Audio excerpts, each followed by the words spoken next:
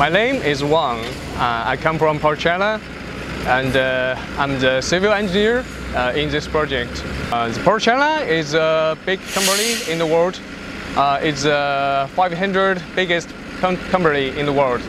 And we have many experience about the substation and the other buildings, just like that. Yes. This is the first time we, as a consumer with the gizmos, to have this work. Yes.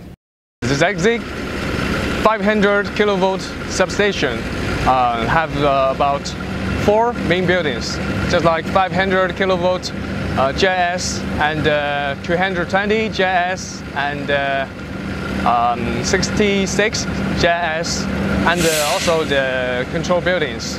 We as a construction to work with the substation.